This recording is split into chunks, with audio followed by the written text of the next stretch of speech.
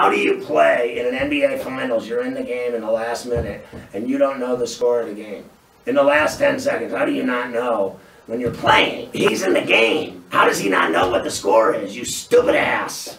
I've been telling you on this show for weeks that he is the worst player in the league now. He shouldn't be playing in the NBA. He should be playing in an Orlando rec league, summer rec league, because he's fit. He's washed.